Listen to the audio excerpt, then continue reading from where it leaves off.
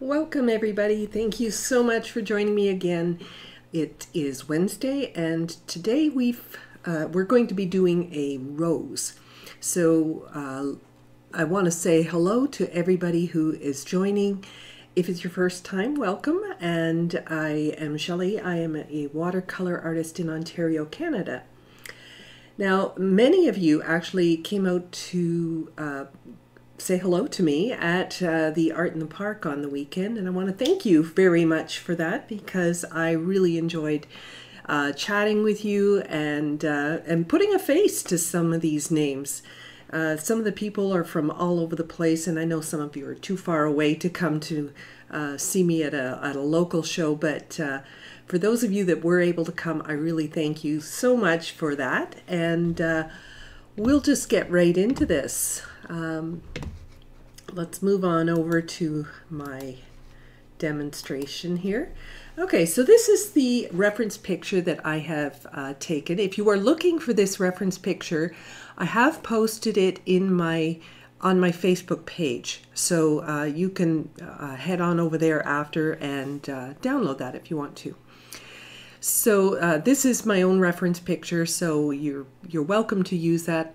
And so we're going to just jump right in. So when I'm looking at this, I do not actually see any pure white paper. So I'm going to get rid of the white of the paper. That's one of the first things I'm going to do. If there had been white on here, I would work around those whites, or I would simply avoid painting those areas. And one thing I don't think I have talked about too much in past demonstrations is that the first layer that we put on, and this is something that I used to do myself, the first layer that I put on, I used to think that it was so important to stay inside the lines. But honestly, the first layer is simply tinting the paper. Now, this is one of many ways to paint. Sometimes I do this, depends on what I'm doing. If I'm doing something like crystal, I'm not going to let paint, bleed out in different directions. Depends on the style of painting that you're doing. So I'm just going to begin with some clean water, and I'm going to wet my paper. My brush had a little bit of blue in it, but that's okay. It won't matter in the end. Could have done a better job of cleaning it, I guess. But we're just going to wet this paper.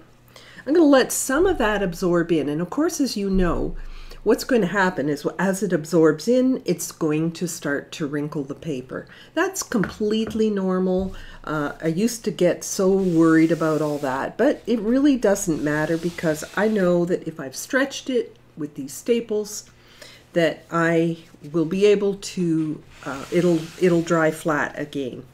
So if you wet your paper, staple it down, it will dry flat. And as you can see, it's getting pretty wrinkled already. And it's good and wet. So I'm going to let some of this absorb into the paper.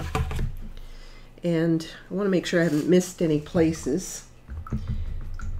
I was using that brush for something else, and I could have cleaned it out a little better, but it's going to be so light. It looks like it's showing now, that little bit of blue, but it won't show in the end. So I'm spreading this water around because as it makes little ripples and things like that, you'll notice that it will, collect in the valleys, and the peaks will end up being quite dry. So I'm going to switch over here to another angle so that you can really see that that accumulation and how the paper is wrinkling. So I'm just going to tip my board and drink up, so you can see all of this that's gathering at the edge, and I'm just going to drink that up. That's where the excess is all gathering in those valleys. I can tip it this way and let it collect at the bottom and just absorb that as well. All right, so by tipping it, I can use gravity to move the paint around, or the water around, and I can use my brush. I can also use a brush to blot up some of that excess as well, but mostly I'm just absorbing it with a paper towel. Okay, so now I'm getting I'm getting kind of a very uniform sheen on the paper, as you can see. And yes, it's very wrinkled.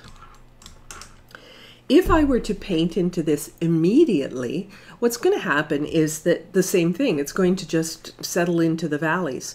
So I'm waiting for that shine on the paper to just absorb a little bit and go from this glossy, you can see it's quite glossy looking right now. And I'm going to look for something a little bit more satin finish. You know, when you buy paint for your home and it's got a, it's either got a flat finish, or it's got a satin finish, or a glossy. So right now we're at the glossy stage, and I'm going to wait for it to get to the satin stage. Meanwhile, I'm going to tell you what materials I'm using. This is Arches 140-pound cold press paper, or Arche, if you pronounce it that way. I'm going to be using a variety of squirrel hair brushes. These ones are actually travel brushes by Baya Elk. And if you want to know any of the materials that I typically use in my painting, you can go to my website. I have a page that's called Materials, and I have a listing of all my colors that I use, my palette. And if you scroll down, there's a number of different sources as well. So the palette I'm using, it's a Speedball color wheel palette, and you can see that I've added quite a bit of water to each of my paints. You can see the shine on there. They're almost a little bit puddled right now, so I'm trying to get my paints softened up. Softening up your paints, of course, does make them a lot creamier when you go to paint with them and gives you richer color.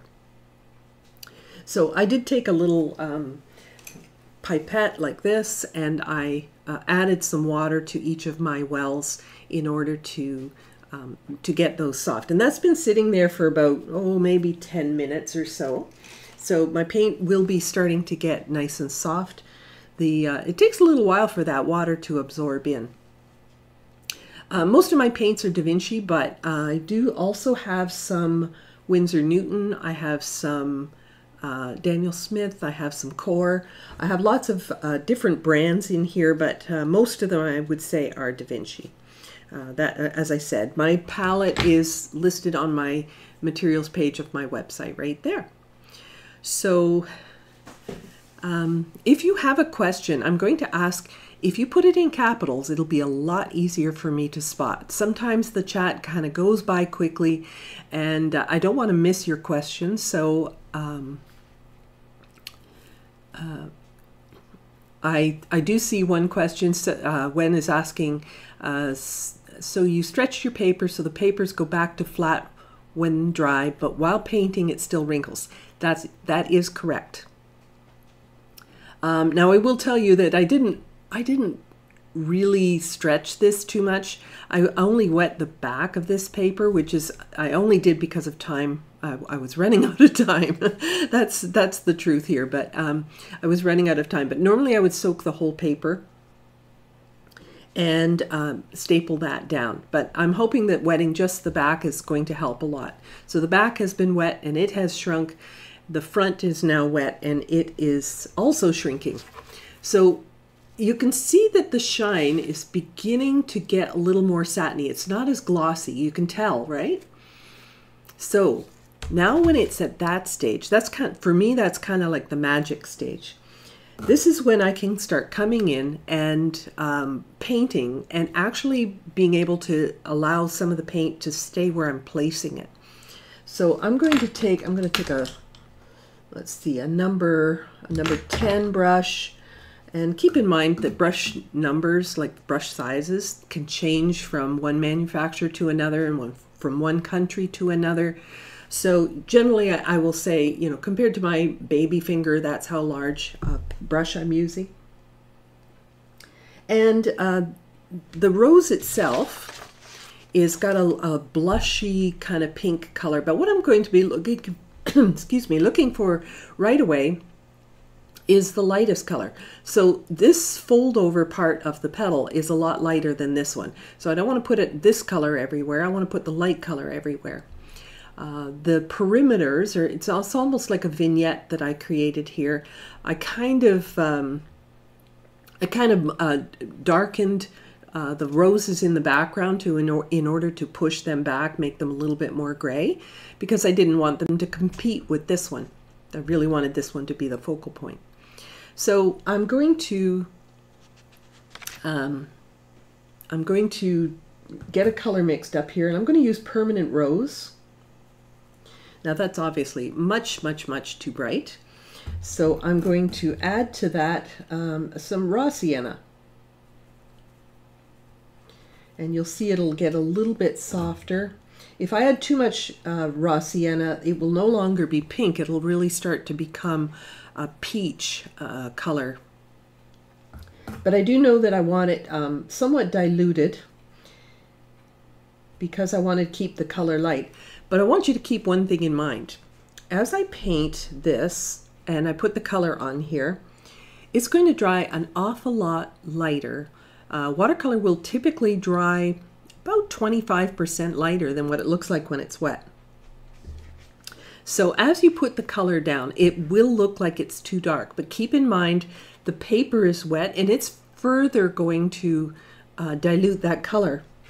So as it dilutes the color and it dries, it's going to get a lot lighter. It will also feel a lot darker because the background we're looking at currently is white of the paper.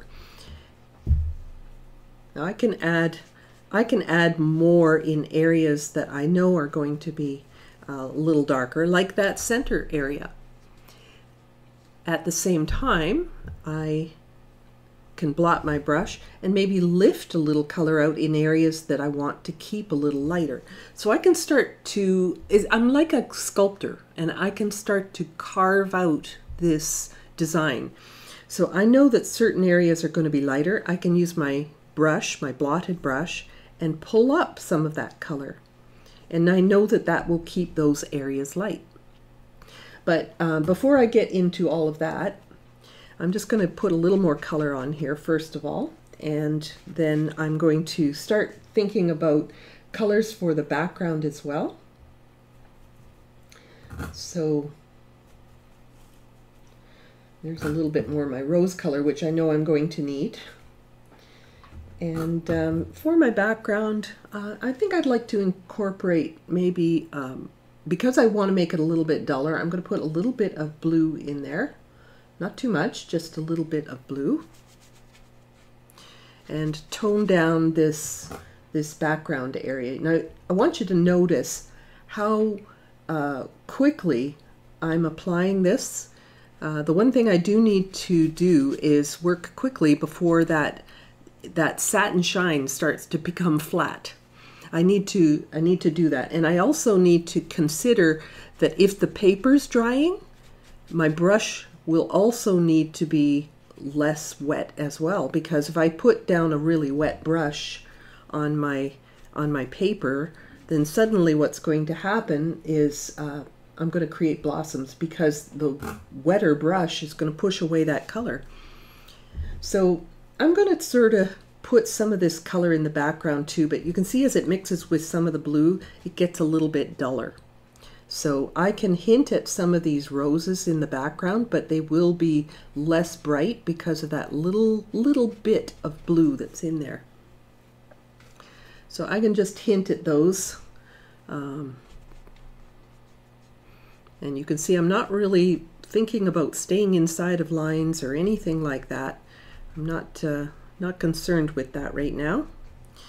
I'm going to put in a little bit of green as well. So I need to mix up a green. Let's take some of my cobalt blue. And I'll take a little bit of, and I don't want to make it really bright green, so I'm going to go with, I'll go with some quinacridone gold. That will give me a green that won't be so bright. The rose itself, you can tell that the rose is shading some of the greenery down here, so I really don't want a lot of bright greens down in here. So if I take something like Quin Gold, which is a little bit more orange, and I mix that with my blue, now you know that orange and blue are complementary colors. So what's going to happen is that is going to dull down my colors, take less emphasis away from this area. So put some of that in there, rinse out my brush. I'm going to put a little bit more rose color down in here.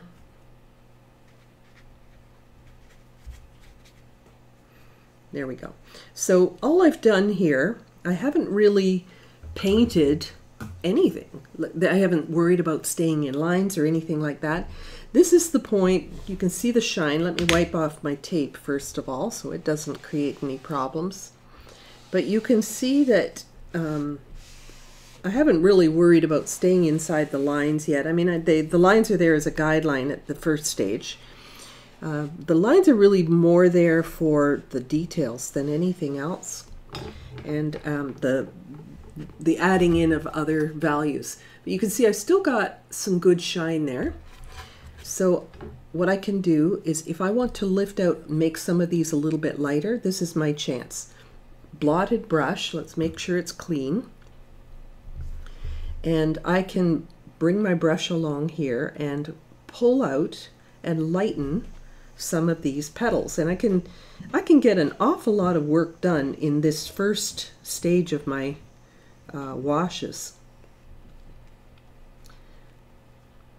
And if you worry less about staying inside of the lines and worry more about just sort of general placement of color and getting rid of the white paper, I think you'll find that you'll have a much softer effect, but you'll also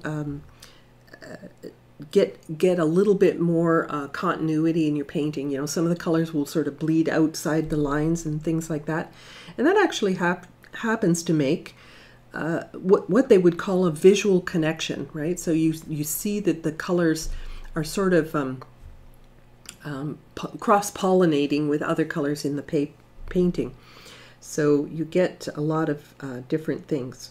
I think I'm going to put a little bit of my green up in here while I still can. So I'm going to put a little green up in here. Just notice that there's kind of an area up there that could be green.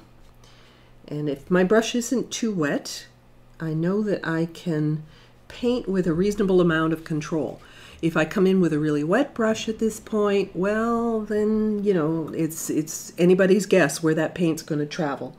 So by working in with a wetter or a drier brush on a wet surface, I have a little bit of control. Not total control, because of course things are wet, and watercolor being watercolor, it will flow.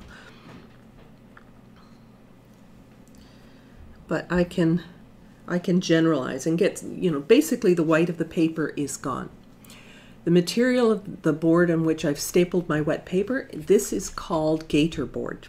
It is a very lightweight, very popular surface that a lot of people use. And people like it because it is so lightweight, and makes it great if you're plein air painting, or if you are you know, just taking it to classes or whatever the case may be. And it is it's actually got a veneer surface. You can hear that is not foam board. It may look like foam board from the side. You can see this side here. Let me go to my other camera. This board, you can see that it looks like foam in the middle, but this is a very hard veneer, and it's on the front and back, so you can use both sides. It's sometimes called watercolor board.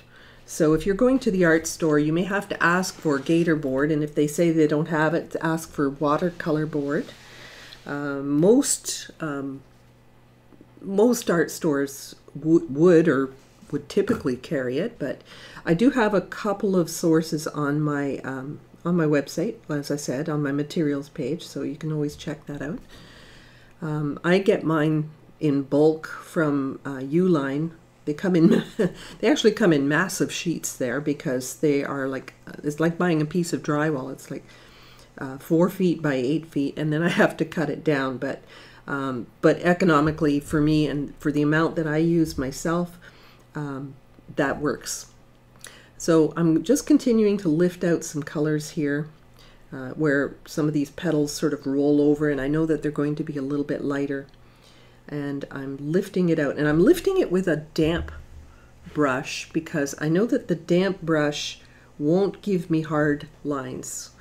If I come in with a really dry brush, I end up drying the surface of the paper, and that will create harder lines. So I'm using a damp brush. All right, so lifting out some of these areas that are going to be important. And if I'm working with drier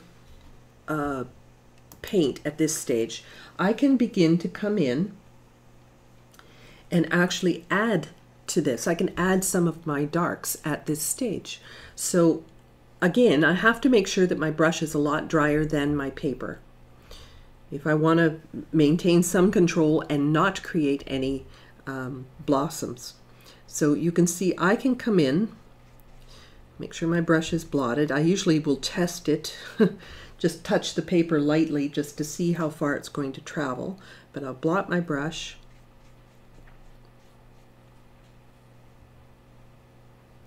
And I can get a reasonable amount of control even on a wet surface here. So let me get a little more color mixed up. I really do think I need some more. And this can be a little bit darker because I am actually adding in some darker tones here now.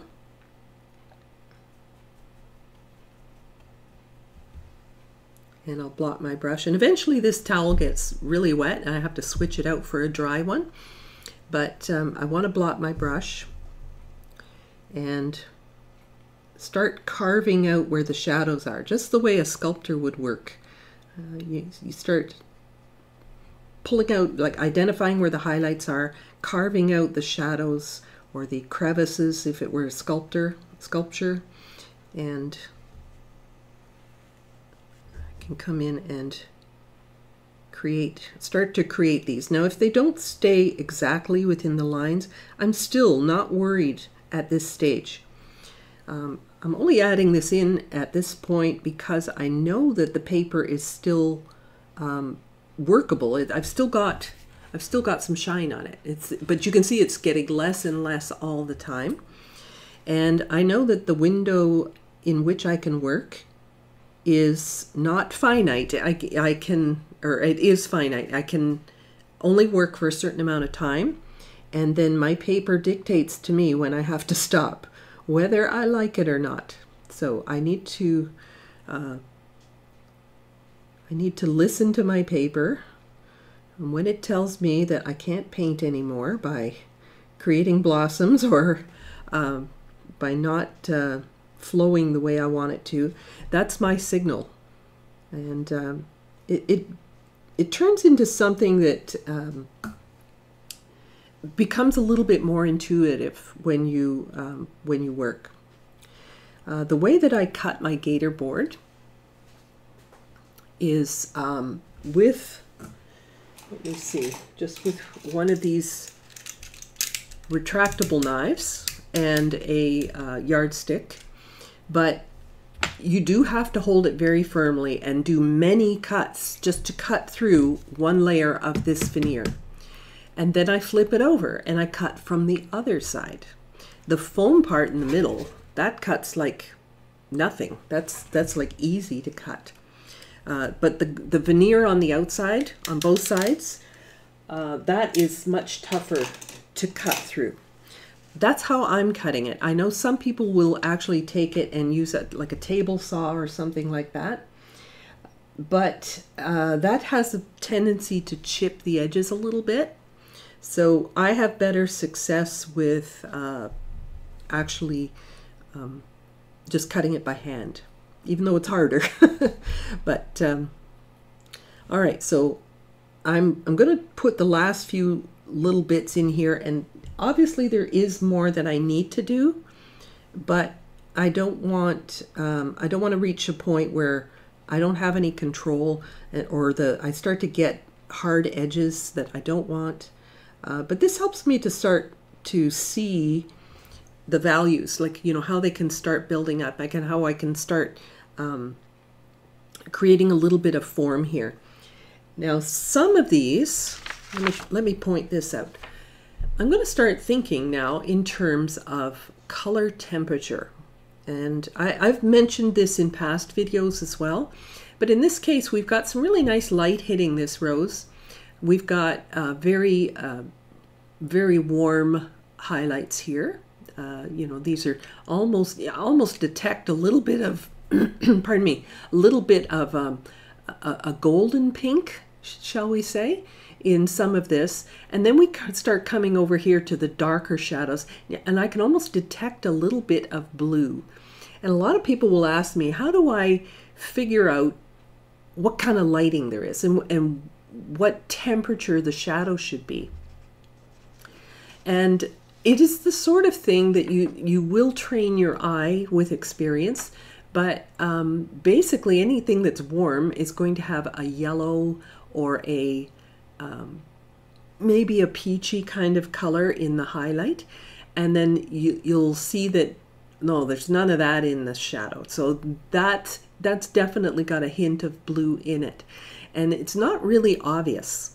It's not the sort of thing that jumps out and says, oh, this is definitely cool, and oh, this is definitely warm.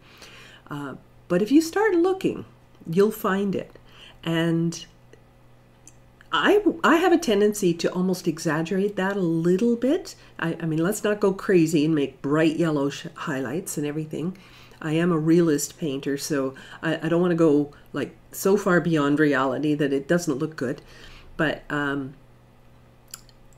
definitely I have, this is more bluish, like it's got a kind of a purple pink kind of tone to it, whereas this is definitely a little bit more warm, a little bit more slightly steering towards a more golden tone.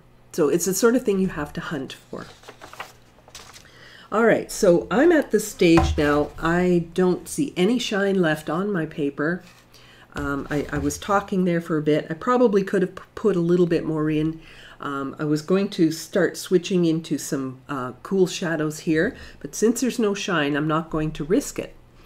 And again, this is one of those things that you're really just going to have to trial by fire, shall we say, where you have to try it out, and you'll find out soon enough what does not work timing-wise.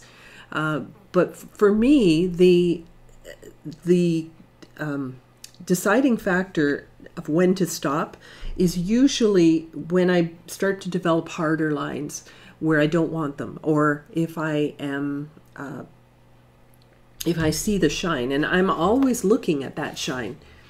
But I'm also, in addition to the paper, I'm thinking about the dampness of my brush. And this is the part that a lot of people forget, because you know, you're so worried about looking at the shine and everything, you forget about the brush, and you go over here and you say, oh, I need a little more of that pink. So you add some water to it. You know, it may have been drying up a little bit. You add some water to it, you forget to blot, and you come over and you start painting, and all of a sudden you've got a huge blossom.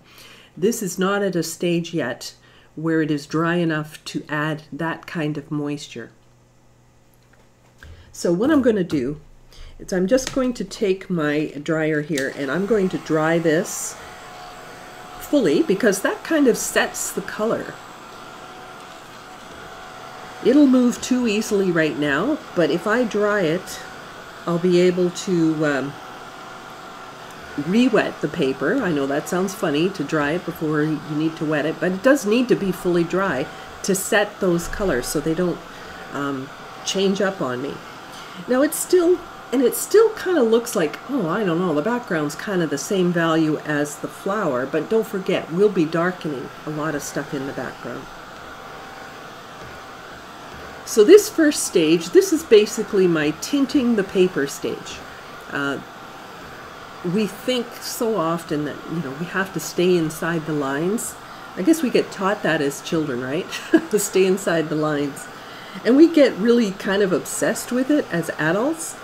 And hey, I'm guilty as charged. I used to worry about that an awful lot myself, which is kind of silly now that I look back on it. But this stage really doesn't need to be that precise. So if you haven't worked this way before, take a piece of paper, call it a complete experiment, something you can toss in the garbage and not be brokenhearted about. I think when you take something and you're painting it for the first time and you're thinking to yourself, oh, I hope this turns out, I want to give it to my friend for her birthday or something like that, and all of a sudden it becomes really precious. So I would highly recommend taking maybe the back of an old painting to try out new techniques and just see what working outside your comfort zone can bring you, because if we're always working inside our comfort zone, we're probably not learning anything new. Now this is very warm. I have to allow this to cool back down to room temperature. It's only a little bit damp, but it's dry enough that I'll be able to dampen this and go back in. And at this stage, I can start carving out and maybe working one petal at a time if I wanted to, or I could come in and dampen the whole thing, wait for that satin shine again, or that in between the flat and glossy stage, and I could start putting in a little bit more, but I could work one petal at a time as well. I often will, at this stage though, I will come in and I'll put something good and dark into my painting. I don't want to jump into detail or anything like that. And typically speaking, yes, I work light to dark. But the reason that I like to put something dark in my painting at this stage is so that I have, I can visualize my full value range. I have my lightest colors in there already. And if I have the darkest color in there somewhere, then the one thing that I know I can do is I can gauge all my other values so much more easily. So my goal of putting something dark into the painting now is that I will be able to judge all my other values.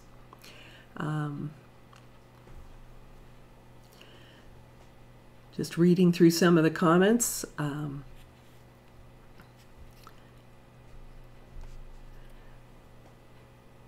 Oh, yes, that's true, Mary. If you come in with your brush too wet on a paper that is only damp, you will get blossoms. It will move that first layer too easily. All right, so this is cooler. I can feel a little bit of dampness through there, but I don't think that that's going to be problematic. All right, so I could come in with I'm going to come in on one petal at a time. That's what I'm going to do. That's what I've decided I'm going to do. And one of the petals that I'm going to work on here is this one, because this one right here has a really dark area. So if I get that one little dark area in there, it'll give me that gauge once, you know, like this little dark here is almost as dark as this corner up here or down here at the bottom. So if I get that one little petal in there, then I'm off to the races. I know my darks, I know my lights, and I can figure out everything else from there. So much of watercolor is comparison.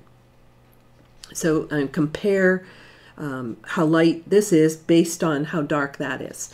And I will gauge all my values that way, because, you know, values are the most important thing here. I could be painting this in black and white, and it would still look nice in black and white, provided all my values are correct. So I'm going to once again come in with my clean brush. Now this time I've gone something a little bit smaller because I'm working in a smaller area. And I'm going to dampen, I know it might seem unusual, but I'm going to dampen the entire petal right here. Even the light area, which I don't intend to paint again. But I'm dampening the whole thing, because you can't, you know, in order to get something that looks seamless, you cannot paint a patch. It's not that you can't. You have to be skilled, I guess, to paint a patch and be able to soften it to look convincing. So I'm just going to paint carefully around my my petal here, and I think I'll zoom in for this. Let me zoom in for it. Now you won't see the reference, but you can see the one right here, so I can, I'm just dampening this one petal right here, and there's part of it that comes right down into that spot. And I have to work carefully around my other lines. Now, because this is a nice soft rose, I did try to do my lines very lightly. I hope you can see them. Otherwise, if you do really dark lines and you've got a really light subject, I often get the question, well, how do you remove the lines? Well, once they get wet, they become pretty permanent. So if you know something's going to be quite light, begin with light lines. Get them lightened up before you begin the painting process, because getting them wet will kind of lock them in. All right, so I'm going carefully around these petals that are in front.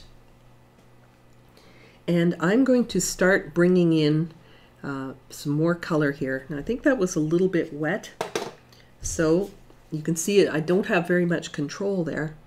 So I blotted my brush to get more in control.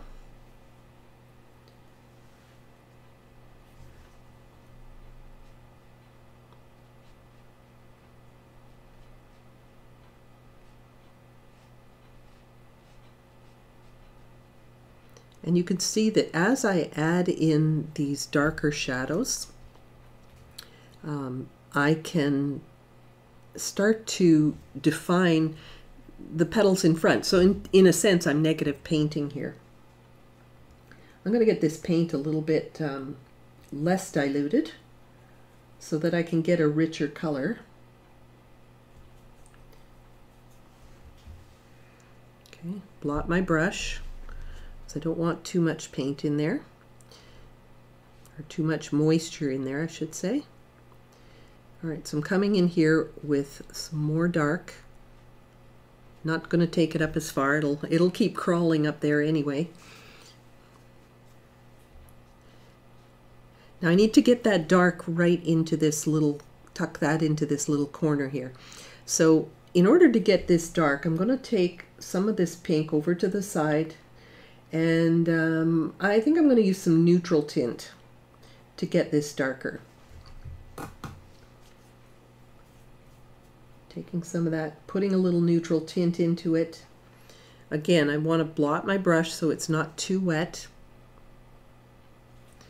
And I can get a nice dark in there. And I'm looking at, you know, what shape is that? And it's kind of a straight line, right? I need to get this darker for sure, so I'm going to go a little bit more, just neutral tint, always blotting my brush. Come in here and get that extra dark. And every time I want more control, I blot my brush a little bit more. So even after you start painting, you can continue blotting your brush.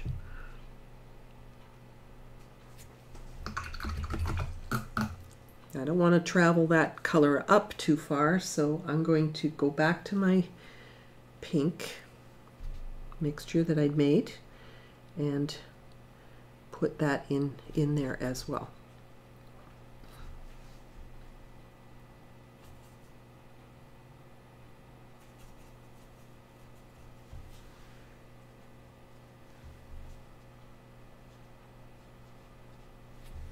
I do a lot of blotting of my brush as I work, as you've probably noticed, but I do think that can make a huge difference. All right, so I'm also going to blot my brush here, and I want to make sure that this line comes up and continues, looks correct with that. So I'm going to lift up any of this darker color that sort of started moving over into this area. So I'm going to lift some of that up while I still can. It's nice and nice and damp still, so I can lift that without any problem. Just one thing to remember though is that if you are using a staining color, let's say we were using something like a phthalo color, that will not lift as easily. So you're going to have to stay more within your space. You cannot always lift it out like that. Even when it's wet, it may leave a little bit of a stain on the paper. Okay, so there's a question, is it possible to buy the palette in Canada? I tried in the US, but they do not deliver to Germany. My only hope now is that Canada will ship to Germany. Maybe someone can help me. When I purchased mine, this one here, I purchased it from a place called Studio 6, but honestly, I don't think they carry it anymore.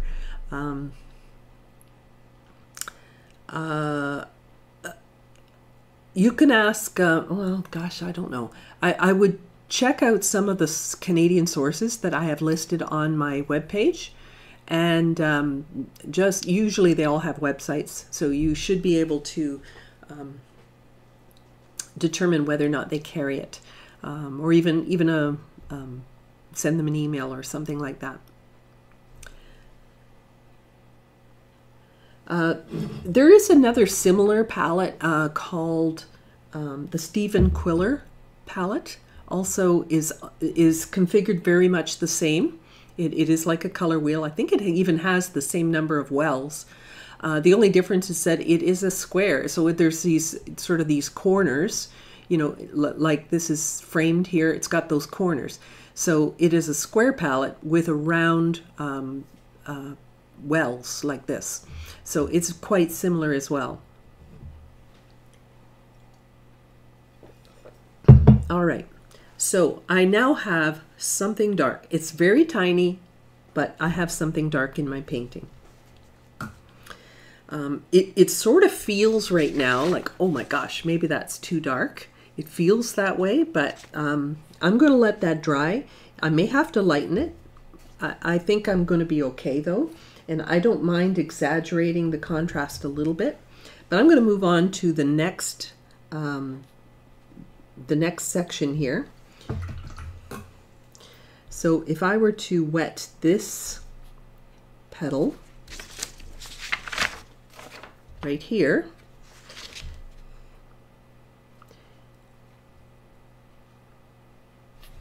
I'll just be careful right there. I don't want to move anything that's already wet or that hasn't quite dried. I don't want to get anything bleeding. So typically I'll kind of bounce around my whole painting and will work somewhere that isn't next to an area that is drying. But since I already started wetting it, I'm committed. So I'm going to come in here and get some of those darker tones in the shadow area there.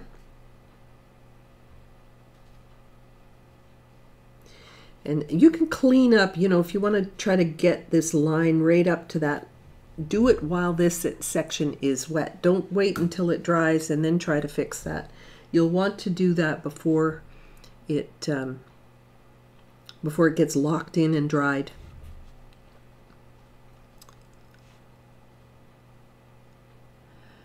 Yeah, somebody told me that there was something similar, I think, in the UK, but I couldn't tell you where. Maybe Jackson's.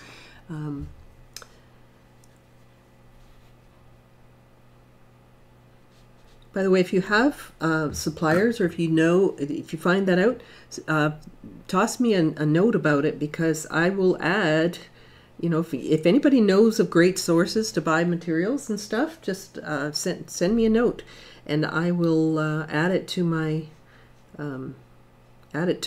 sources on my page. You know, it's there for everybody's use, not just my own. It's a lot of people. You know, since COVID, everything's been a little bit harder to find. There just seems to be, most of the stores are not carrying the same level of inventory. they are carrying, it seems that they are carrying a little bit less than they used to. And I guess that makes sense because many of them are shifting to online. They had to do that during the pandemic. So you're not always going to be able to just go to your local store and pick your materials off the shelf the way we used to. Now I'm going to get some of this dark into this little corner here, this little spot. And I have a brush with a pretty good point here. So that allows me to get this little point nice and clean.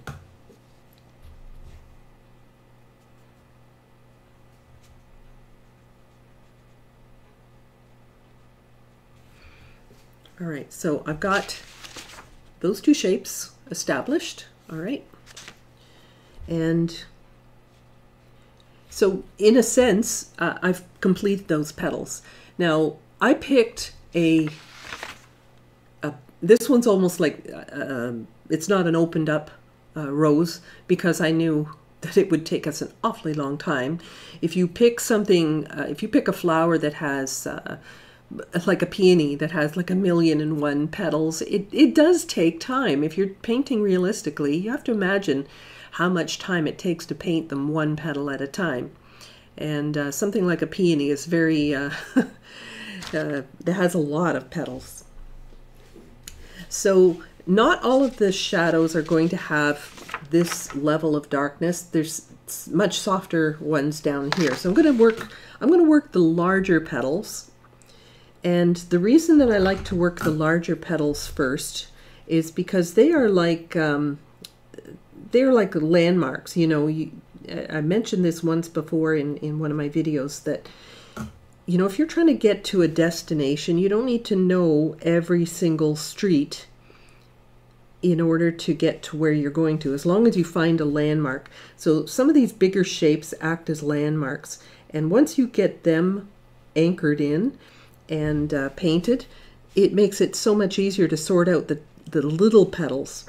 If you try to do every petal one at a time and sort of build from one area and work outward from there, it sometimes makes it more challenging to figure out where you are. But if you have some big spaces that are filled in, it can be a little, at least for me, I find it a little easier to sort out. Yeah, I guess everybody has their own method of working. But this is a bigger area. I'm going to dampen this first. For some of these smaller petals, I won't be wetting it first because they are so small. But now right along this edge, I want to make sure that that's got a nice clean edge there.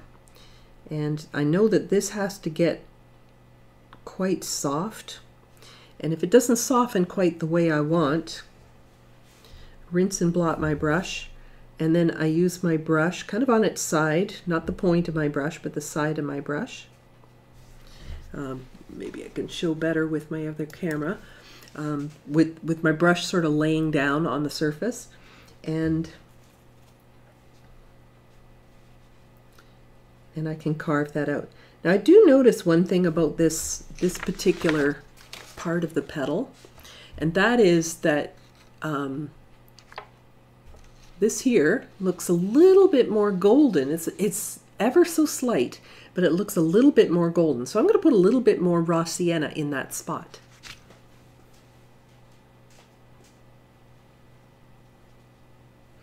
All right, so I'm going to put a little more raw sienna, which is a little bit more golden, and I'm going to put that in this area right here.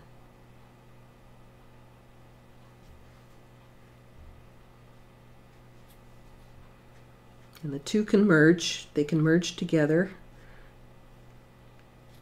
those two colors, and I can get that nice sort of transition going on in there. Let's get a little bit more sort of pink tone in here. Might not have wet it quite enough. And if that happens to you and you realize, uh-oh, I didn't wet it enough, don't panic. You might just need to take a damp brush and help it move.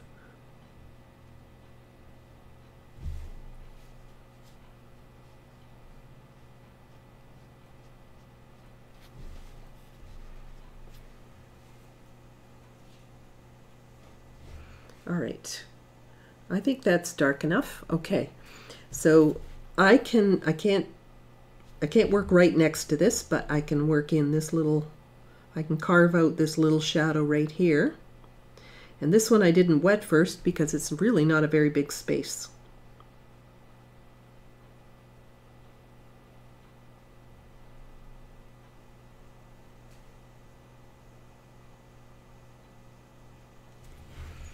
Okay, so let me move back to my overhead, and you can see the little space that I carved out of there. So I'm going to go along now and work some of these other areas. And every time I paint one petal, it defines the next one. So this one here, one of the first ones we did, I can now show the form of that petal by coming in and painting the shadow in for the one next to it. So I've just put in some color, but I didn't do it on wet. So I'm going to blot my brush, run my brush along that upper edge that's still wet, and I can soften that edge. Let's put a little bit in there, and that's going to get nice and soft.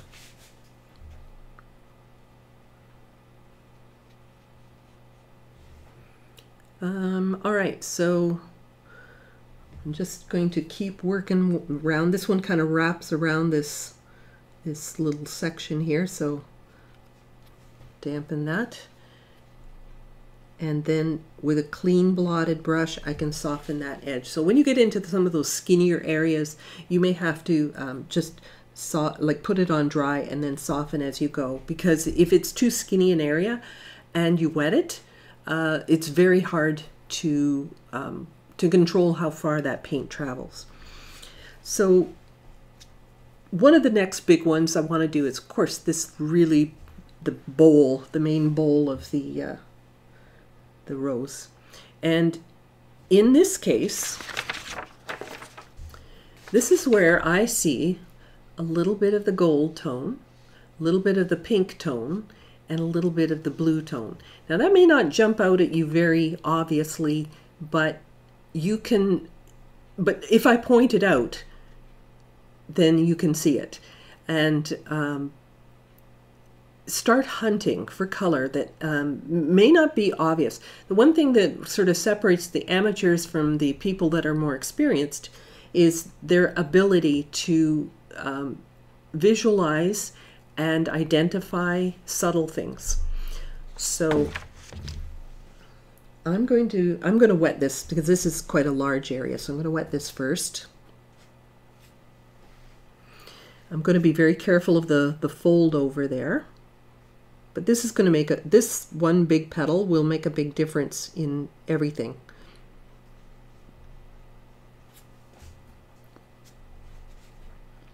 Everything that I've painted so far.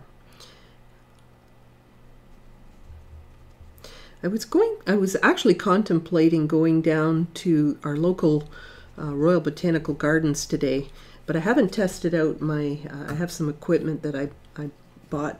So the challenge, of course, when you're plein air painting and you're doing a live is who's filming? I don't have a crew, so I have to sort that out. Plus, if I'm not right where the camera is, I need to use a microphone. So I have a stand, I have a microphone. So one of these weeks, I'm going to come along and I'll be live at the gardens painting. So I'm coming in here and still wetting this area, but I'm taking my time, doing it with care. You know, I'm kind of a precise painter. Some of you that might paint more loosely will be a little faster at this, and that's fine. That's your painting style. I don't think you should change it to be like me or to be like anybody else. I think you just need to realize that that's your painting personality, and I wouldn't fight it. Sure, try different styles for sure. I mean, you don't even know what your personality is if you don't try something else, but absolutely do follow your gut, and if you don't have the patience to paint as precisely as I do, well, don't. That's not you. So I think there's nothing wrong with painting different than somebody else, and I think it's better if we all paint differently. Life would be too boring if we were all painting the same. So I don't want to have too much in my brush here, but I want to get a little bit more pink on this one side. A little bit more of that blush. And it's nice and wet, so I'm getting a nice sort of softening that's going on there. And as I come around, I'm going to take some of this permanent rose and a little bit of my cobalt blue. So it's going to get a little bit purple, but it's definitely going to cool it down by adding the blue. And here's where I'm going to come in, and I'm looking to see, all right, that starts right about here. I'm going to blot my brush so I have a little bit more control over how far this spreads. And I'm going to come in, get a little more blue in here maybe, blot my brush.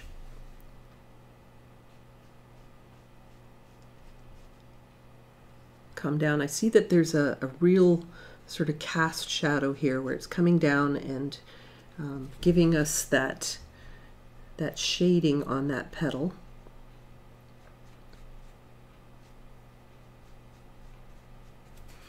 And it blends into this bottom part here. And look how soft everything's getting.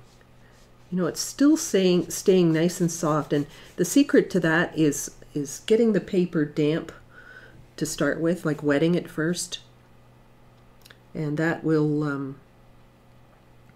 really help with the softness. But I do have to keep in mind that things are going to dry a lot lighter. Now that to me was a little bit purple, so I'm going to add a little neutral tint to that. I don't want it to be too bright or too purple looking. So if I add a little whisper of neutral tint to that, that takes that punch out of that color.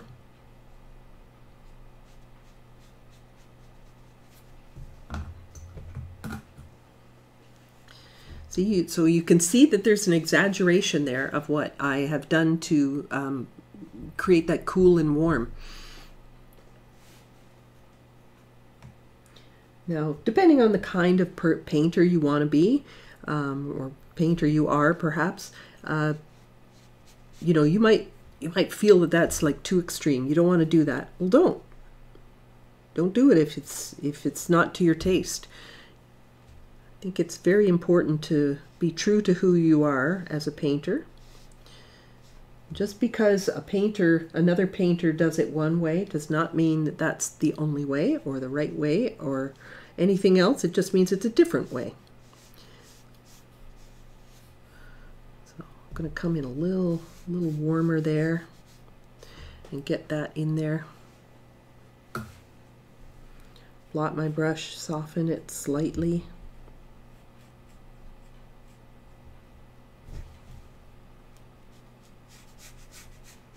And all at once, I can create that petal. I'm going to put a little bit more pink, I think, over on this one side. But you know what? I can feel my papers beginning to dry a little bit. So I'm going to have to wrap this petal up before it starts to give me problems with the painting. All right, and I did get a little bit of a harder edge there. I'm going to come back to that just so I can show you how to deal with that sort of thing. And that's partly because I came back in with more color and it pushed off to the side, you know, till it couldn't flow anymore, and then it leaves a dark line. And it's not so hard to get rid of. I used to worry about that like crazy, but and it used to make everything look like it had a dark outline if I went into an area that was too wet and that sort of thing. But I can come in and I can soften that later. If I softened it now, I'm risking blossoms and things like that. So I'm just going to go on to another petal.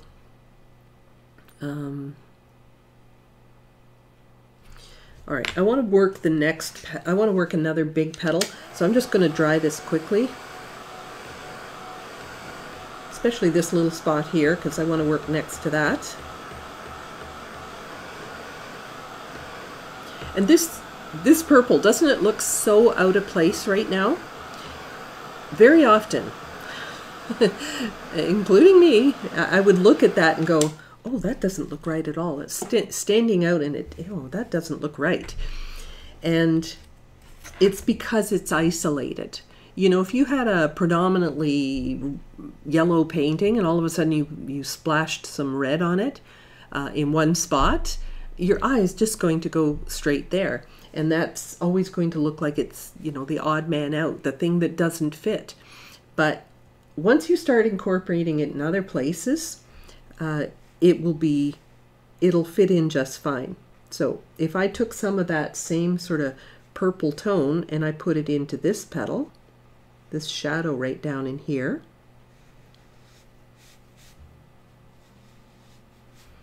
now it's not unusual at all.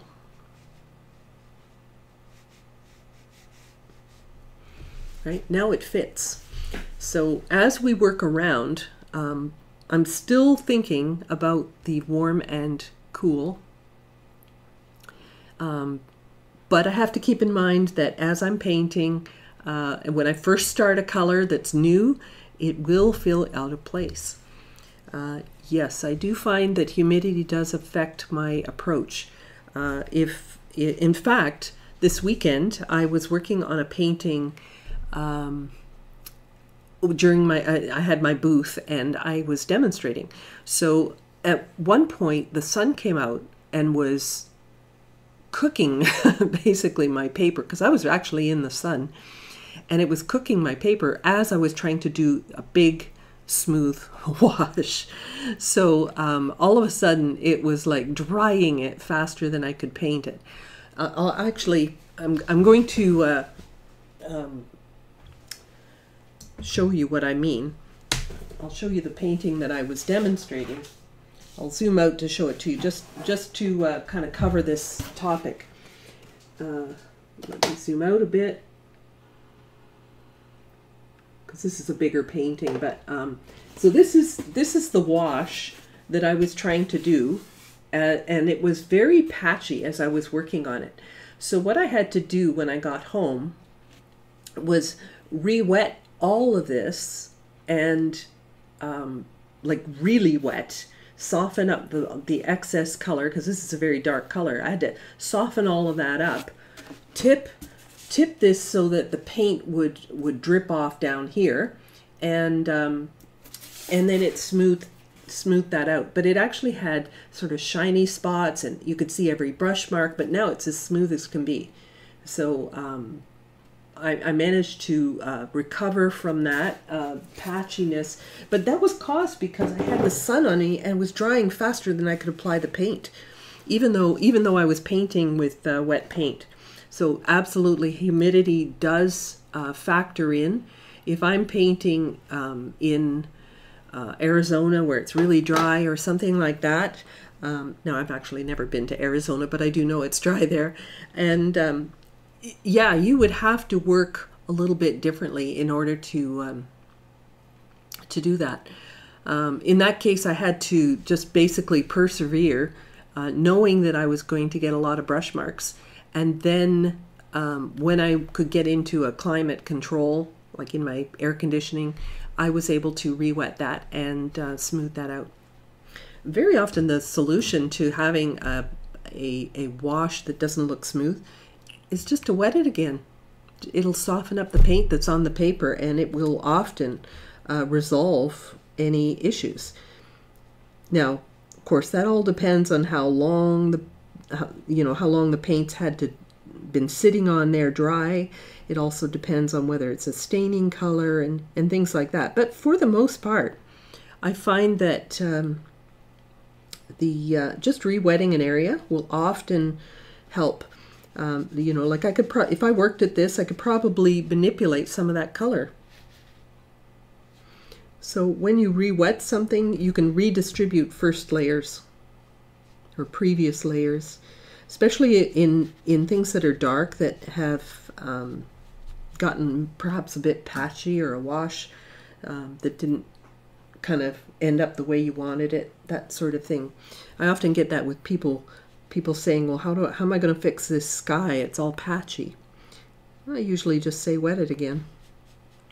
Wet it again and kind of move that paint around that's already there. I mean, you can soften it up just the same way you soften up your palette. So there's actually quite a lot you can do. More than you think. You know, you always hear that, oh, watercolor is so hard and it's unforgiving, and you know, all these things. It's only unforgiving if you don't know what to do about it.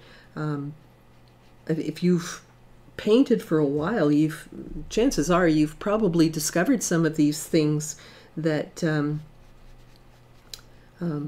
help to, I mean, you've been halfway through a painting, you've invested a lot of time, you'll get desperate and you'll try different things. And I always kind of chuckle when somebody says to me that I never make mistakes, and it's like, oh my gosh, of course I make mistakes. Or they'll say something like, how did I learn how to make to fix all these mistakes? And my answer, of course, is, well, guess. I made all the mistakes. I'm coming in with some of this nice dark in here. This is a good dark little corner here. This little cranny down in here between the, you know, as it starts to go down into the throat of the rose, or the deep areas of the rose. So I'm coming in with a little bit more of that neutral tint again, because this is really dark and dull. So a little bit of that neutral tint is going to get this darker. And I really don't have too much in my brush. When I'm painting realistically, I will often just use a little bit in my brush. And if I run out of time, I will run out of time and I will just let it dry and I'll re-wet it and keep going. And I work in small increments. That is my style of painting.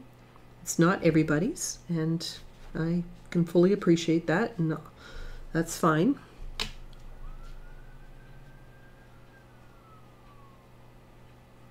So I'm just blending out some of this color here, coming in under there. I'm going to pull some of that back. Maybe that's more than I want. And there we go. So I've got a little bit there. And there's going to be small nuances that I'll put in. I'm not going to be able to like put in a big wash and get in every little detail on every single petal. That's just, it's not practical to think that way. So I'm going to work over here now, and I'm going to work on this big petal on the outside, upper left, because it is sort of almost like it's got a fold in it, right? So it's got this dark side and then it's got a light side. So I'm going to wet the whole thing, not just part of it, because it'll always look like it has a seam in the middle. But I want a soft transition, so I want to make sure that I've got it dampened first. And even if I'm not going to paint here, I will paint there, but even if I weren't, I would still wet the entire petal, because paint will travel a remarkable distance, and if it finds that hard edge, it will leave a mark. It'll leave that mark like we have on this petal right here. So you want to wet the whole thing. Sometimes somebody has something to fix in a sky, and they can't believe it when I say, well, you've got to wet the whole sky again. and they're like, but it's only this one little spot. Yes, but a patch always looks like a patch. So wet the whole thing, and then it will look like it's natural.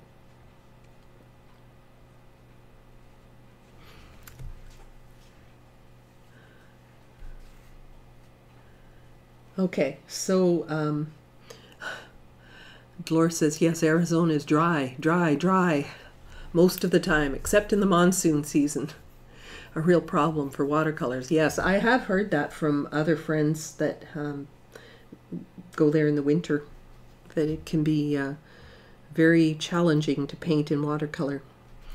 All right, so I'm looking at this petal right here, and there's almost a divide line right there. So I'm gonna start there.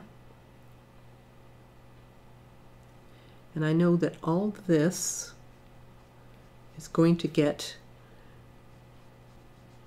a little bit cooler as we come down.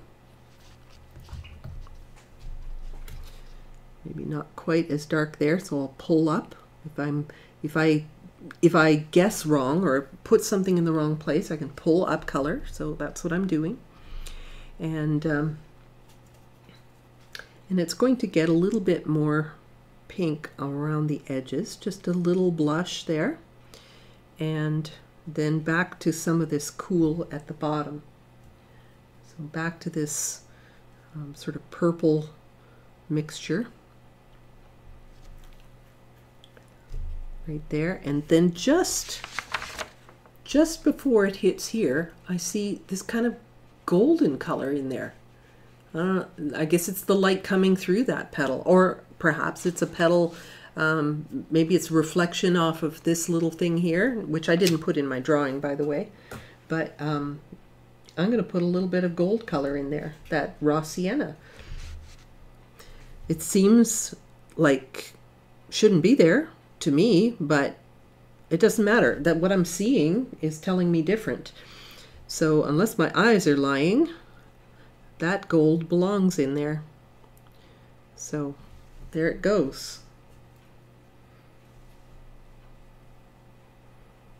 Now, provided I don't take my brush and now brush all of this around back and forth and back and forth, as long as I don't do that, I don't have mud. It's when you start like, because I've got blue, this purple color has some blue in it, then I've got the red, and then I've got the gold, and if I start mixing that together, I've got all my primaries, and you know that mixing all of those is going to make mud. So don't want to do that. I know that has to be a little darker, but it's not blending quite as smoothly as I want. So I'm going to blot my brush. I know that my paper's drying, and that's why. So I'm just going to get a real blotted brush, soften what I can, and get out of there. Anything I do in here right now is risking a bunch of brush marks. And mistakes, yes, Dolores, mistakes are the best teachers. Oh, yeah. Very true. All right, so we have something similar going on with this petal here in front, but because that one's still wet, I can't work on that. I'm going to just dry this because I'm running out of petals that I can work on. So I'll just dry this, and I'll be able to re-wet and continue. So this is that sort of slow build that I do sometimes, or if I find that, you know, oops, that dried too fast, you know, that was my Arizona petal, I guess, where it dried too fast. So I'm just feeling it with my finger to see if it's cooled down enough. And if I've dried that, those colors won't move. That's why it's so important to make sure, whether you're using a dryer or if you're letting it dry naturally, you've got to make sure all your layers are dry between coats, you know, between glazes and things like that. You've got to make sure, or you will start moving around paint and you will not be happy. So let's come in here, and I'm redampening this.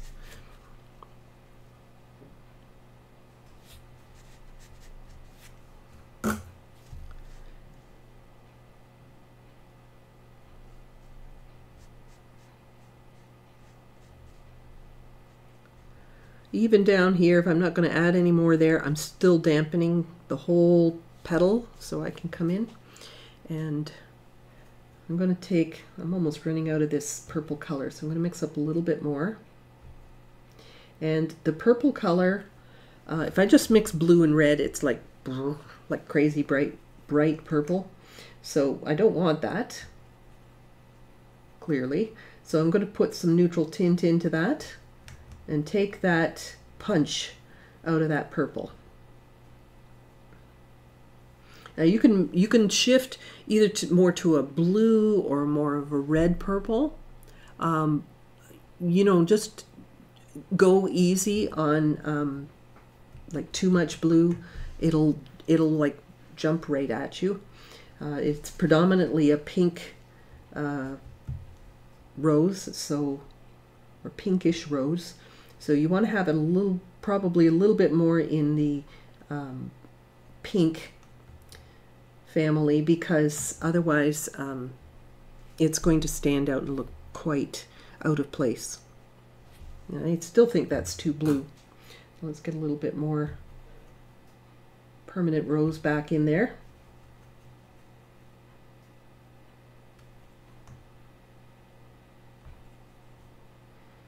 And still too bright, so let's take a little bit. See, so you can see the difference here. This was a blue rose, or a blue purple, and this is a pink purple. So if I go more, a little bit more of a pink purple, it'll still, relatively speaking, it will still look cooler than other colors that I have on here. So as I said, you know, there's a lot of comparative stuff that happens in painting in watercolor. So comparatively speaking, this is cooler than this pink, for example, which is a nice clean color. Too much, so just blend that in right away.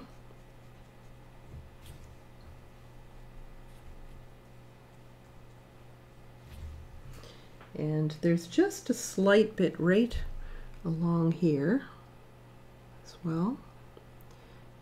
So I'm going to just blend that a little bit. I want that a little bit softer. And I am getting, you know, a couple of hard edges, and it used to distress me terribly to have that. But I'll show you here what I can do about that harsh line. So clean brush, blot it once again. I'm always blotting my brush. And I can come along and just dampen that edge. I'm going to get a new paper towel, dry one, and blot. Dampen it and blot it. And you'll see that that edge does not have to stay there, because if I dampen it, all I'm doing is I'm reactivating that layer, and by blotting it, I'm pulling off the excess. So it's going to really do a lot to soften up that harshness of that line. So it does help a lot to sort of revisit some of these areas if they got a little bit dark or something like that, and you can just dampen it and blot that off, and that becomes very soft. So that solved that problem. All right, I want to work on this petal, but I'm going to have to wait for that one to dry, so I'll work elsewhere. I'll work maybe on some of these small petals right here. There's always some place you can work. Now these are small areas, so I'm just going to use some wet color in my brush. Instead of wetting it first, I'm using wet color. Really getting up on the tiptoe of my brush so I can work carefully around those little turnovers. Now that needs to be, as I was talking about comparative values, which is lighter, this triangle shape that I'm doing or the petal below? And I would say that the triangle shape is darker. So I need to come in a little darker here, because comparative to this petal, this needs to be a little darker.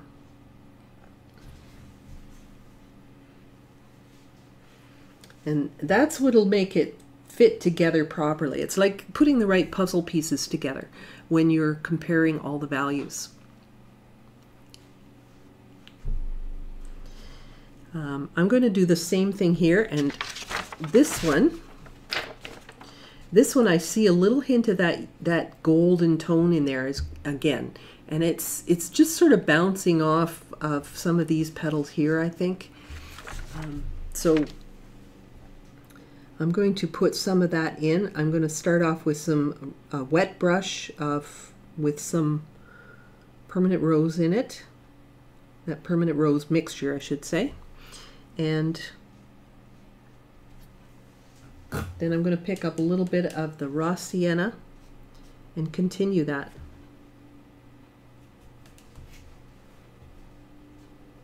So I get a little bit of golden tone.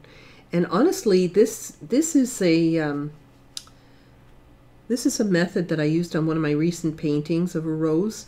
It was a bigger painting, but I used this color temperature as my means of creating form.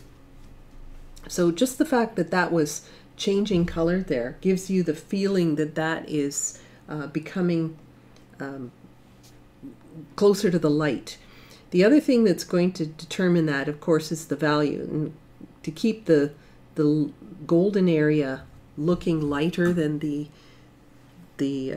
pinker area, I may have to lift a little bit of, I put the color in there, but if it's the same amount of color, or if it's the same sort of amount of gold as we have the pink, then they're going to look the same. They're just going to change color. But I want to get a little bit more of that sort of blushy pink color down in here, which is going to also be a little slightly darker, right? This golden area, by lifting out a little bit of color, allows more of that white paper to come through, making it feel lighter.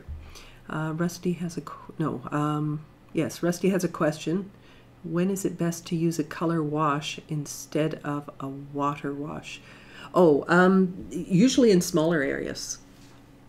So if I'm, this is a small area, I didn't think that I needed to wet that first, because I felt that I could manage putting in wet color rather than wetting it first. But a big petal like this, I wouldn't have attempted that, because this large bowl area here, that I don't think I could have got it all done. Sometimes I wet an area first in order to buy myself some time, or to work in a large area. All right, so I'm going to continue on with a couple of, I'm getting into some of these smaller areas here, but I need to get some pink tone in here. This needs to be a little bit darker right there. I'm going to rinse my brush and soften this upper part. It's a very tiny area. I would never, I certainly wouldn't wet this section first, because I wouldn't have enough control. I think I forgot to trace something there. Just draw it in. This comes down like that. Okay, so I want to put this in here. Use a damp brush to soften the top edge of that, because as it comes out and reaches out towards the light, of course it gets much lighter. And then you get some of these really small sections. I would definitely work on dry paper for those, because they are so small. Just get your brush rinsed and blotted very quickly before that dries, and it really will help if you make sure that you are putting in color that's wet enough. Like if I put this in and it was so dry that it was already set before I got my brush rinsed and blotted, if that's already set, I can't move it. So make sure you're putting in color that's wet enough to move or to soften as you go. So now I could even switch to my smallest brush here. This one's a number 6 here, number 6 brush. And I'm going to come in and do this one in the middle. I'm going to do the centers, I think, of these. It's looking a little bit too pink. I'm going to put a little bit more of the raw sienna in it.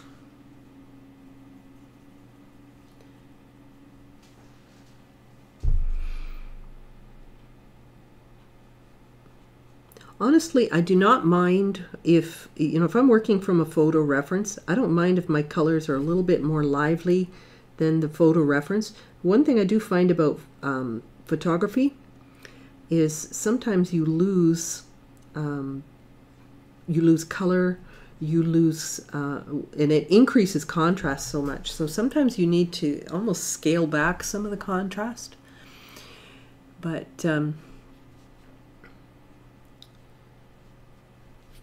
switching to a smaller brush here for these little tiny areas.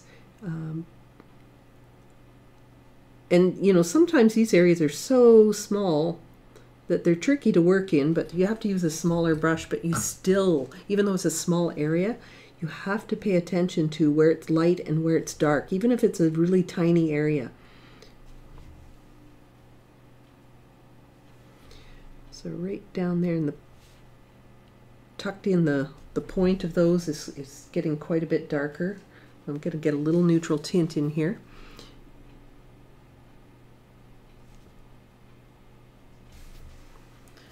All right, so it's coming along, but you know what's really going to make this look more polished is when we define the outer edges. That's when you're really going to start to see more dimension in this. And I can certainly see, I mean, I haven't even finished all the petals yet. I can certainly see that I could come in with more glaze. It's like this one here, to me, looked dark when I did it. But now that it's dry and compared to other things, I can see I can definitely get darker in that area. But it's some of this outer part that is going to really kind of define this rose. So I'm going to come in. I'm kind of jumping around, but that's only because we're an hour and a half in already, and I think we should move along. But I'm going to come in with some neutral tint and mix that into my green mixture here. Nice and wet. Nice and wet because I want to control sort of where this goes, and it's a big area that I want to work here. So I don't want to define this rose too much, or the background too much. So I just want to come in with some darker color in some of these areas, and you'll see that this currently is darker than the background, but if I come in and darken the background more, I used Quin Gold with that, right? So I make a dark green and then even darker with neutral tint.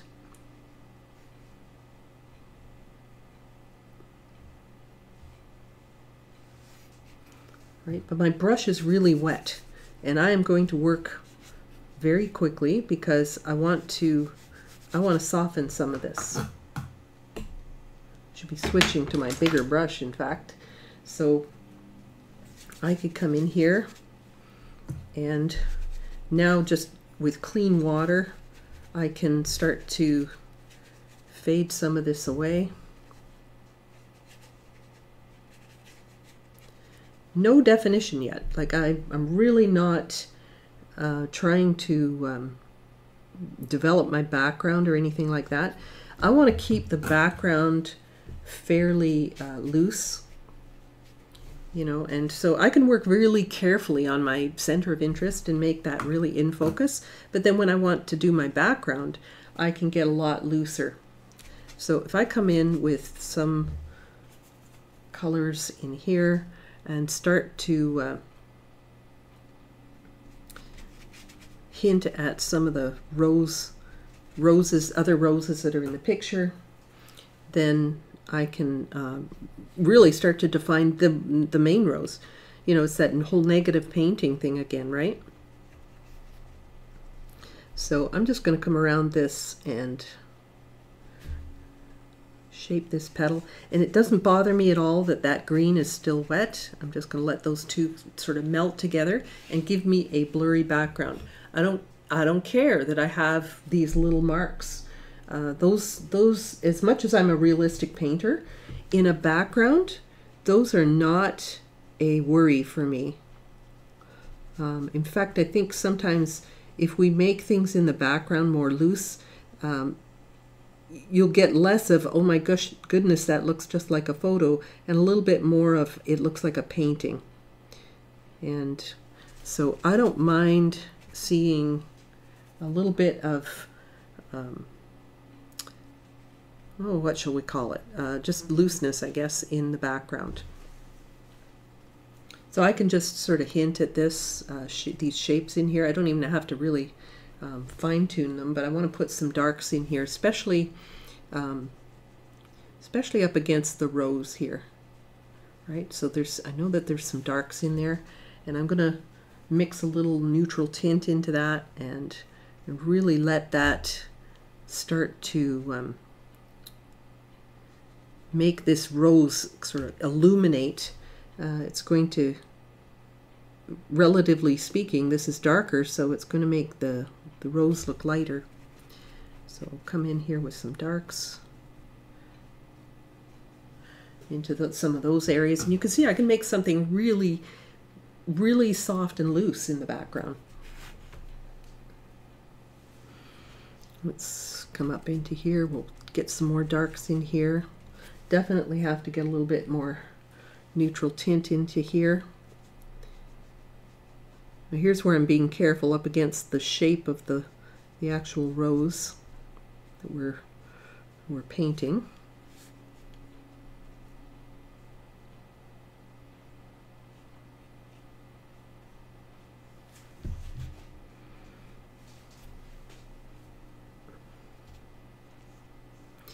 And when you have something like this that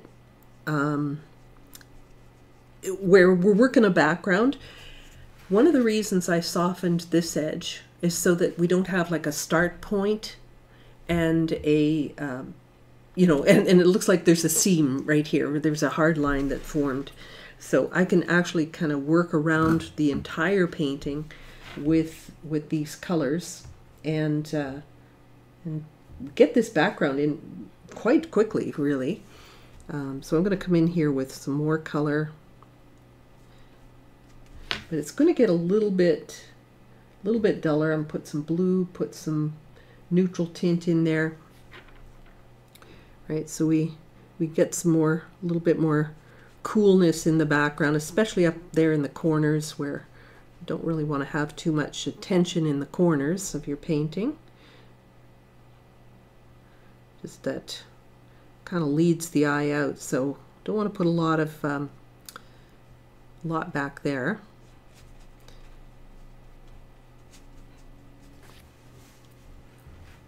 Looseness of the background just accentuates the details in the actual rose. So it could take me quite a while really to develop this. You know, I like to take my time, and that's my painting personality. For some of you, you might think, well, gosh, forget that. I'm not spending that much time working on it. But I'm never in a hurry to finish my paintings. I actually I love just painting. So if I have a brush in my hand, I'm happy. So sometimes I almost feel a little sad when I'm getting to the end of a painting. But I'm always thinking about the next one. My favorite painting is always my latest painting. If you do you feel that way yourselves? I don't know if I'm the only one who feels that way. Let me know. But I always feel like the one I'm working on is my favorite in the moment until the next one, and then that one's my favorite. I'm going to go a little lighter here, so thinner color But while this is wet, I can come in and just sort of allude to some detail, like I did on this one down here, just sort of make it suggested. And I want to make sure I'm changing up between color temperatures. You know, sometimes a little more golden, sometimes a little bit more pink, or cool down a little bit more purple.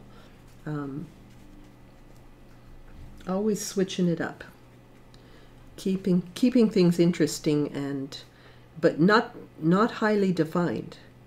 The only thing that's defined is the edges of our main rose here, and I'm just going to come in and get a little bit more here, and I'm going to keep this edge wet because that's where I'm going to continue painting, but I want to get a little bit of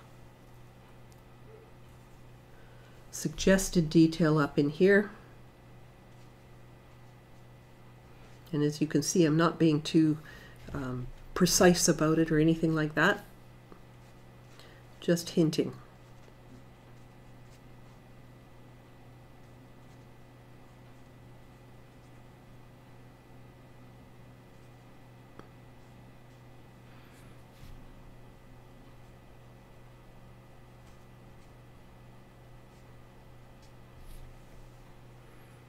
Get some of that darker green up in the corner. A little bit right there. Just hinting at stuff. Let's get a little bit more. Now that was starting to dry a little bit. My brush was a little bit wetter, so I got a little bit of looseness, or I got a little bit of a little bit more hard line there. But I'm moving on. Don't stop to fix anything.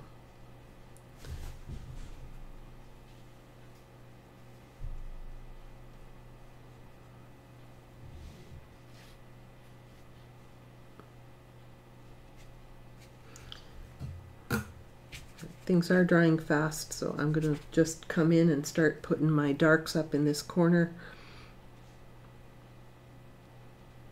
before I lose the opportunity.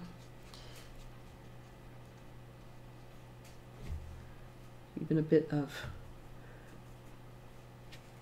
suggestion of pink back in there.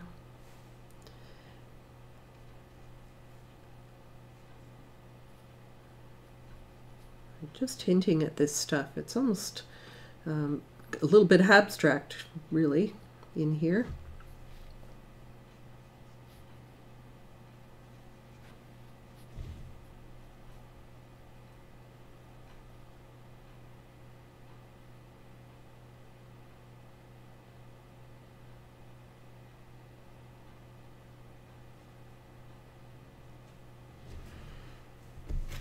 Right, so you can see how abstract I'm making this background, but got to keep moving.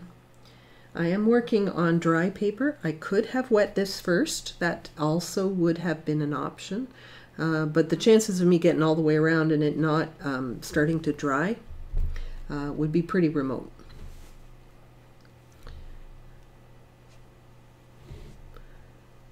So there's a little bit.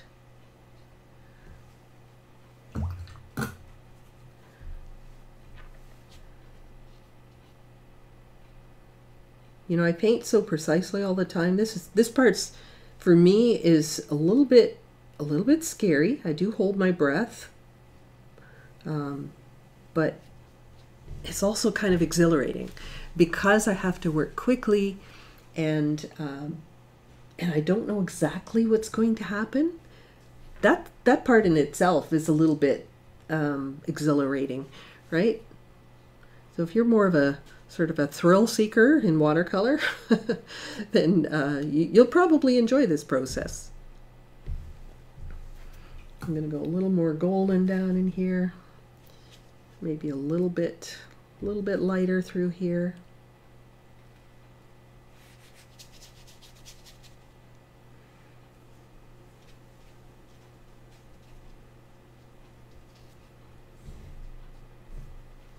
There's something really light right here, so I'll just lift some of that out.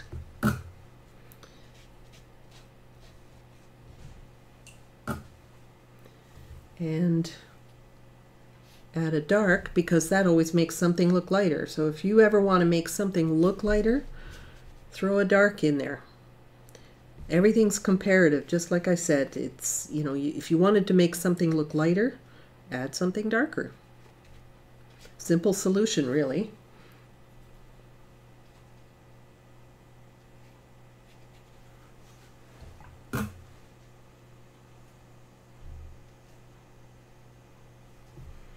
All right, so that's a very simple, simple background. I could leave it that way. I could let it dry. I could come back in and I could, you know, make a more of a vignette. So if I wanted to re-wet all of this after it was dry, I could come in and maybe just sort of darken around the corners. I actually did that in the photograph, as you can see, but I could definitely come in and get some more things in there. I can use a little bit of negative painting to start to define things like the bracts for the petal, or any of the leaves, or something like that. I could easily do that. So if I come in maybe with a little more neutral tint in my green, or even just another layer of the green, that's enough to start to create shapes that I want in here. So if I come in and add a little bit of negative painting there, then I have to rinse and blot my brush, and I will just blend that out. Right? And I can create more and more of that, and darken in areas if I want to. So let's say if I wanted a little bit darker up in here, I could come in and do that. And just be careful with the background that you don't all of a sudden you're making it as detailed as your foreground or as your main subject. But this will add enough context to this rose to help the viewer understand what is going on. You know, that this rose isn't just one that's floating in space, that it actually does have a little bit of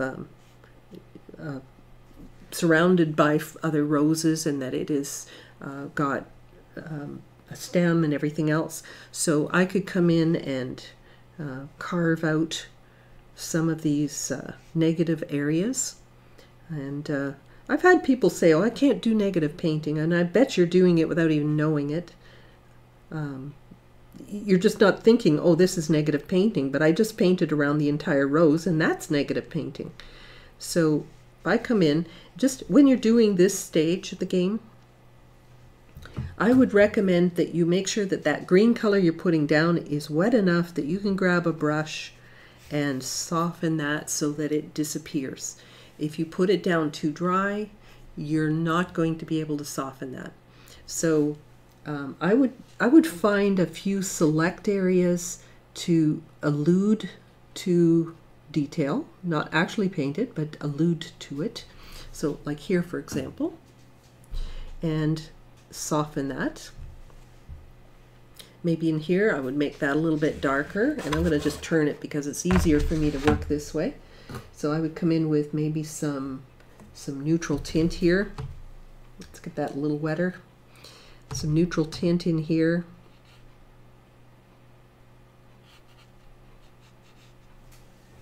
Rinse my brush, soften this edge. And you can see that every time I do something extra to this, that it starts to look more and more and more developed.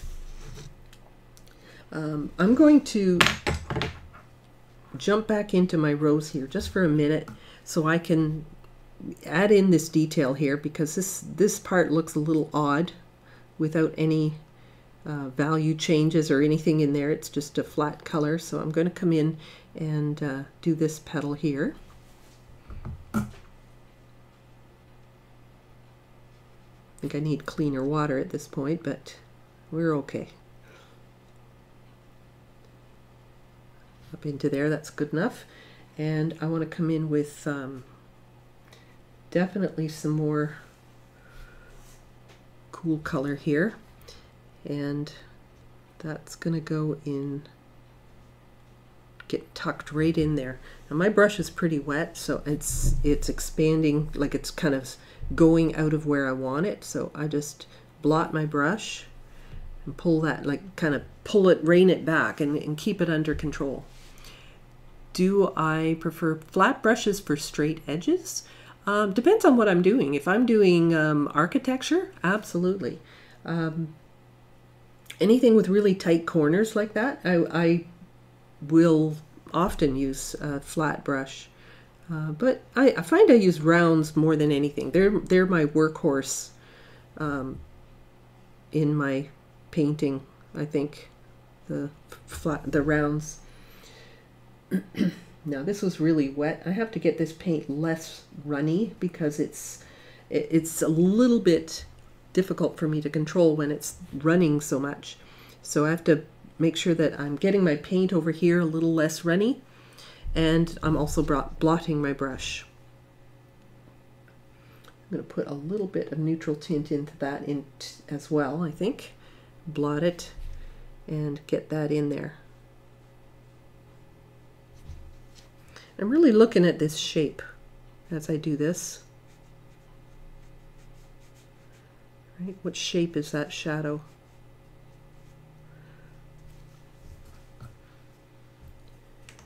And I'm going to come in with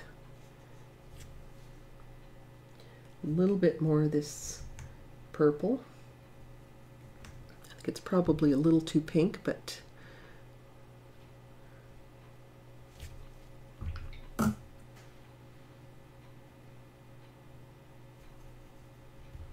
get that under control there. Now I'm putting it on and I can feel, oh boy, the paper is already starting to dry. So this is where I come in, blot my brush, and really soften that as fast as I can so that that doesn't create problems for me. But I know that I don't want to work in here too much more because that's going to give me issues. I can feel it. And it is a kind of feel thing. Like, right, you don't always, I can't just show you. You have to feel it with your brush.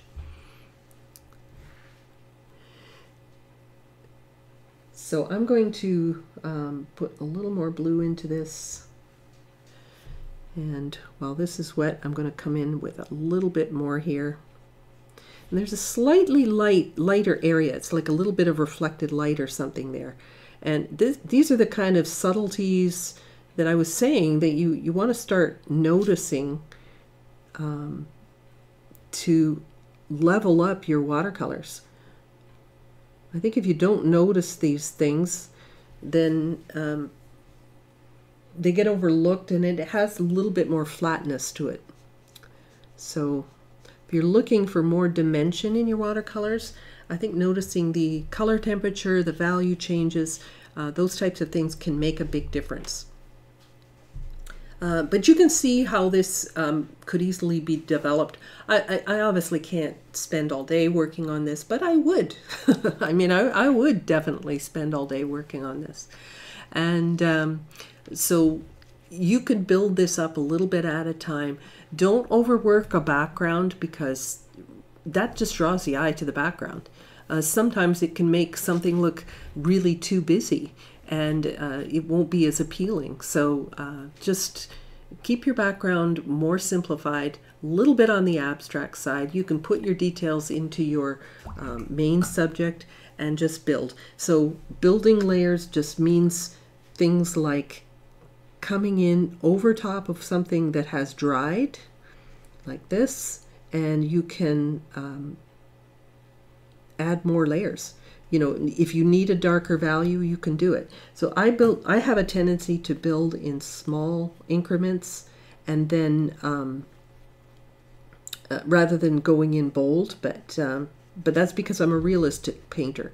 If you like to paint more loosely, I would try to achieve the right value on the first pass, because you want to keep that freshness. Pardon me. As you come in with every layer, don't change things up. So I'm not going to start putting a purpley color in here or a yellow color in here. after I've initially started with a red. I could end up with something really muddy if I start really changing up. If I made that into a purpley red, that could turn very muddy looking. So be careful that you're staying true to, like, you're watching the placement of these things on your first layers and then build on that. I wouldn't change things up too much. It's when you start, a lot of people will take their first layers and say, oh, I don't think that was right. Go with whatever you did in the first place. Because if you start changing things up, you really can, especially if you don't know much about color mixing, you could end up with something very muddy. And this is something that I hear a lot is, oh, every time I'm no good at color mixing and my colors always to end up muddy. And it goes back to what I was saying here, where if you stir together all of those primary colors, because I am using primarily cobalt blue, permanent rose, and raw sienna for most of this. And if I start stirring all those primary colors together, it could get very muddy. So I have to be very careful about being consistent with the placement of these things as I'm building up subsequent layers. Don't start changing the placement of things. That could give you a little bit of a headache. So I'm going to come in here with a little bit more raw sienna, maybe a little bit more the red to get this petal a little darker. And you know, I could eventually build this up a lot darker, and all of a sudden that petal looks like so dark. But remember, I would come in and I would adjust probably all or most of my other petals in order to get the right values. But look at the luminosity of this area that I just did. And that is the key to you know, creating luminous watercolors. I put the colors in the same place. And if you ever want to check to see whether it's dark enough, because very often it's easy to question whether or not it's dark enough. You can take a little square like this with a little hole in the middle of it. I've shown this before. I can't do that because it's wet, but I could put it somewhere where it's dry, and I could compare and say, okay, well, is that the right value? And it looks like I'm pretty close there. But I would check other areas as well. It's kind of wet, so I can't really do it, but you know, that's how you can compare whether or not you're in the right value range. And after a while, you won't need these so much. You'll get better at judging those values. You notice I use permanent rose. What are my thoughts on Quin magenta and those other hot pink colors? I like them. They're very nice colors. I just didn't think that I do use permanent rose a lot, and you'll find most artists will have their favorites. Permanent rose is just the one that I've used a lot. It is a transparent color, so it's very versatile for creating transparency, and it's nice, pleasant pink. So I could use some of those other colors. And I do use some of those. I have other colors on my palette. I have this one called Opus, which is almost a neon pink. I can show you. It's like it's almost like opera. It's very, very bright. I use, and this is my permanent rose compared to it. You know, it's also nice and bright. But sometimes you need like this it's almost a fuchsia kind of color. Very, very bright. I have, this is my a permanent alizarin crimson, and then I've got, what's this one? This one's quinacridone violet, but I could have quinacridone magenta.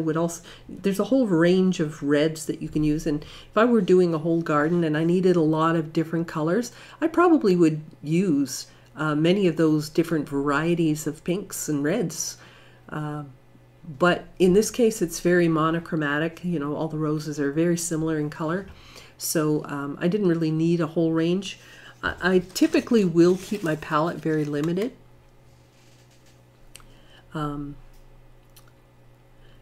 But anyway, I have red lens glasses that help with finding the values. Yes, those value glasses or a piece of red acetate takes the color out.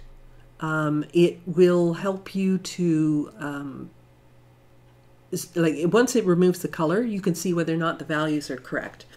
And you know, I can see certain things like this is way too light, and that sort of thing. And although this color might be pretty good, this is probably too light by comparison. And in fact, I don't even think I have the shape right there. So, you know, I would come in and I would adjust a couple of things like that. There's definitely some darks that have to come into here and that sort of thing. So that's what I would do, is I would take a lot of time and I would build those up. And I have these darks in here and now a few in my background, and that helps me to judge. And that often happens in my painting, is that the more darks I get in, the more I have to go back to adjust things. And so to paint realistically, it can be very time consuming.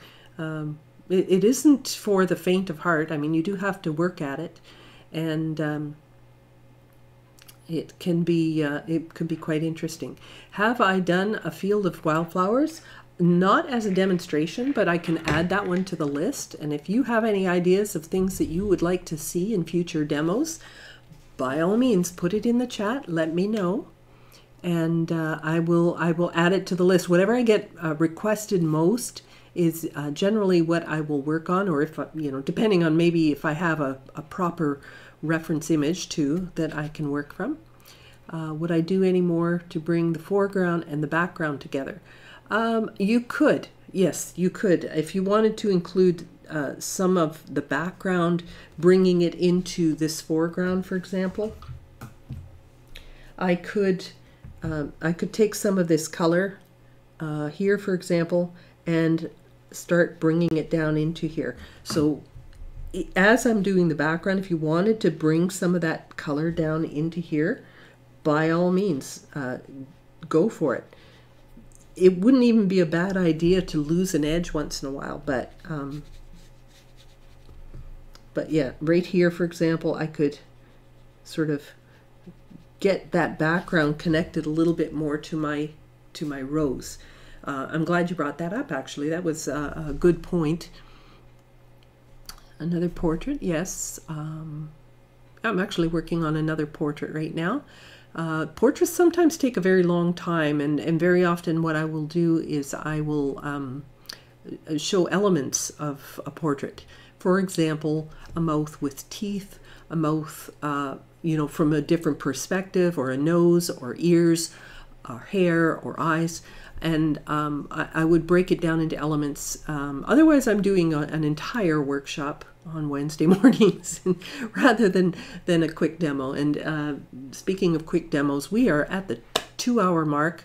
I think we need to wrap this up. So thank you so much for hanging in there. For those of you that have been are still here, thank you so much. Yeah, you can keep adding your comments, and if the live stream ends, you can always add those comments under the comment section under the video. And so if you like it, if you like seeing this kind of content, you know what to do. You can subscribe, you can hit the bell notification or anything like that. And most of all, share, let the word out. So that'd be awesome. I don't think I missed any questions. Oh, wait a minute. Oh no, I think I got all the questions. If I missed any, I apologize. I will try to answer it under the comment section. So I'll wrap it up. Thank you, everybody. Have a wonderful week, and we will see you next time. Bye for now.